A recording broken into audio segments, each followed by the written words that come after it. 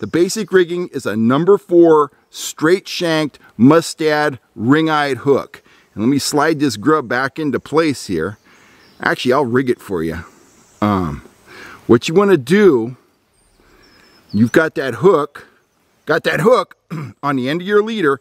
Take your grub. You want that the bend of the hook to end up in opposition to the tail on the grub. Okay. I take my octopus hook. I start it in. It's kind of like I'm baiting up a salmon egg. I start the hook into the bait. I push it around. And then I kind of mold it around the eye, just so it holds on. The hook point is almost exposed. There you go. This is a slow death hook right here. You can see the bend in the hook. This is the hook that I rely on. A guy here on the channel turned me on to these about 1.5 years ago. These are the hooks that I rely on and that I recommend you rely on when you're out trolling worms or gulp crawlers for trout. Howdy guys, Cal Kellogg here. I've had a bunch of requests for this video. We are gonna talk trout fishing hooks, and we're going to talk about 4 main styles of hooks. I do use treble hooks, but we're going to not talk about them right here. I'm going to talk about octopus hooks, bait holder hooks, ring eye hooks, and slow death hooks. And I get a lot of questions about, you know, what is an octopus hook? What is a standard hook? What does a slow death hook do? Stuff like that. So we're going to cover all that now. In a future video, we're going to talk about the differences between bargain basement, medium priced, and high-end hooks.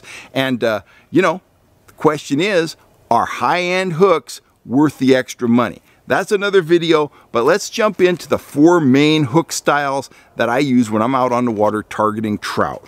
So here's the first one, and this one seems to gather a lot of interest. I'm going to hold them up with a pliers here because I have kind of big fat fingers, and I'll hold the hook up against that pool floaty so you can see it real well.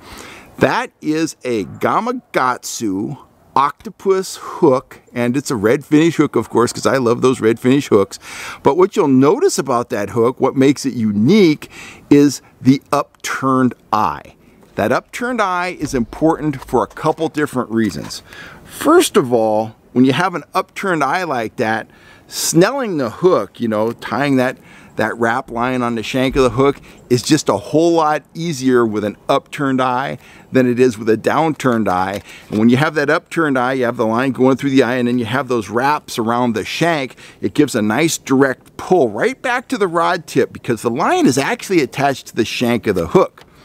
The other thing that an octopus hook does with that upturned eye, let me hold it up here again, is it gives you maximum bite. The distance between the shank of the hook and the point of the hook, the gap, so to speak, is at its maximum with an upturned eye. The bigger the gap on the hook that you have, the better that hook holds in the fish's mouth. An octopus hook, you know, all things being equal, if you set that into a fish's mouth and you set a bait holder hook like that into a fish's mouth with the downturned eye, that octopus hook is going to hold better because it has a wider gap and it gets better purchase in the fish's mouth. So if I'm bait fishing, you know, with power bait, or I'm tying up a double hook kokanee style rig, something like that, I'm always going to reach for the octopus hook.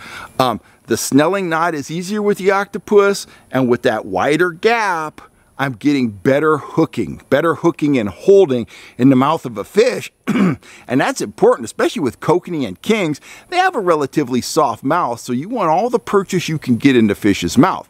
Since I have a bait holder here in my pliers, let's talk about that. Let me kind of get it lined up here better so you can see it. Now, this is what a lot of folks consider a standard hook, okay? This is your old school, you know, eagle claw hook. They used to come out of the package where you get 6 or 8 of them in a package, and they were pre-snelled with, you know, 500-pound test with that loop in the top. Well, that's the kind of hook you were getting. You were getting a bronze bait holder. It has a downturn eye, and on the top of the shank, you can see right there, right on top of the shank, you've got a couple bait holder barbs, hence the term bait holder hook. Now, if you're going out and you are fishing bait, this is a really nice hook to use, particularly if we're going to go out into a stream and we're going to fish something like crickets or worms or whatever, because those bait holder barbs on the shank of that hook absolutely help hold the bait in place, keep things where they need to be for a realistic presentation. The other way that these are used a lot by trout anglers is when guys go out and thread worms, okay? The old school guys, they go out, they thread worms, they thread them right on usually a number 6 or a number 4 bait holder hook. They monkey around with the worm until they get it to roll. They're good to go. Usually it's Curtis and Maynard, the old guys in the tin boat with the old school cowbells. They've both got on suspenders, even though they have on belts because they don't trust their pants. Those guys catch fish every day when they go out on a high Sierra lake, and usually they're rolling those worms on a number 4 or a number 6 Eagle Claw bronze bait holder hook. They flat out work. I prefer the octopus hook, you know, a lot of the time when I'm fishing bait, just because it's got that wider gap, and I think it hooks and holds fish better. So we've covered the octopus, we've covered the bait holder. Let's talk about the slow death hook. This one is getting to be really popular. It was brought to my attention through YouTube, and just a lot of guys are starting to use these. Now take a look at that hook. It's a long shanked hook, and when I hold it in that direction there, it just looks like a standard hook. But if I turn it like that, look at the radical bends in that shank. This is a Mustad slow death hook. Now, this hook is intended for trolling bait. It is actually a walleye hook, and those walleye guys, they do a lot of the stuff us trout guys do out here on the West Coast. They like to troll worms. They like to troll leeches too, and I guarantee you if we could get our hands on some leeches, they would absolutely work at a place like Lake Davis or just about anywhere. The bottom line is those walleye guys, they like to troll bait and they like to roll bait, and they came up with this hook design that enables them to roll worms and leeches and things like that very easy, because that kink in the shank puts a bend in that bait. The bend in the bait, it encourages the bait to roll. You get a perfect roll just about every time when you're using a slow death hook. Therefore, they're very popular, and I gotta say, I've been using these for about 2 years now. They hook and they hold. They hold really well. We've landed some really big fish on these hooks, and you know, that's a relatively light wire, small hook, but they hook and they hold. We've landed trout up to 12 pounds on these Mustad slow death hooks. Now, here's the final hook I'm gonna talk about. And this is probably the hook that the guys out there in YouTube land, the guys out there at your local trout lake use the least. And what this is just a simple ring-eyed hook. It has a straight shank. It's like that, very straight. And you can see that eye on there, the eye. It's in line with the shank, and it's just round. It's a ring-eye hook. Okay, these hooks work great for trolling various things.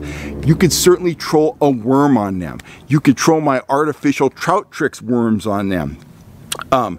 You know, you could fish just about anything on these. They're nice because the eye, with the eye of the hook in direct line with the shank, all you need to do to attach your line to it is tie a decent Palomar knot, and you've got a direct drive, you know, from your rod tip right down the shank of the hook into the point of the hook when you set the hook. So, you know, the straighter that connection point is, the better off you are, the more it's going to transmit, you know, the power of the rod into the hook set. When that line is in line with the shank, it just sets the hook better. So that is an example of a straight shank ring-eyed hook. Now, if you can't get your hands on slow death hooks, or maybe you don't want to pay that premium price, I'll show you a couple tricks you can do with a straight shank ring-eyed hook, just like this one. Other thing to look at on that hook is that the hook point is in line with the eye of the hook and the shank of the hook.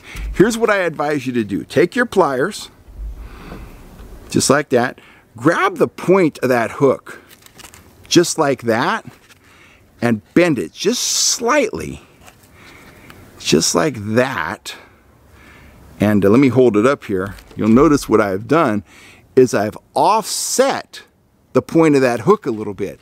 That makes it a lot harder if it's, you know, lined up along with the line of the fish's mouth. It makes it a lot harder for that fish to have the hook pull out of his mouth without him getting hooked, because that point is just a little bit offset and it wants to bury in the fish's mouth.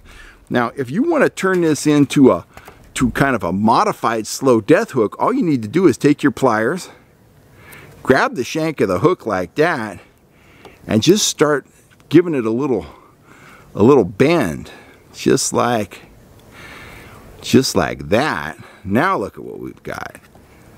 Now I could just tell you by looking at this guy, if we pin a worm or a piece of a worm on there, we are going to get a nice roll. That goes for a grub or whatever else we pin on there, because, you know, we've put the old curve in the shank of the hook, and that's going to result in rotation when we pull that bait through the water. So those are the 4 main types of hooks that I utilize when I'm out trout fishing, in addition to treble hooks. But, you know, a treble hook is a treble hook is a treble hook. I didn't think it was necessary to discuss those here, but I hope that answers you guys' questions. Next time we come back and talk about hooks, we're going to talk about, you know, bargain basement versus medium price versus high end.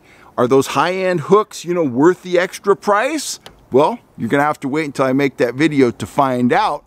I'm Kel Kellogg. I hope you found this information useful. If you did, go ahead and hit that subscribe button, and you'll always know when I'm on here talking trout fishing. And if you're looking for gear, you know where to go. FishHuntShoot.com. Thanks a lot, guys. You stay safe, stay healthy, and I will catch you next time right here on YouTube. I'm Kel Kellogg.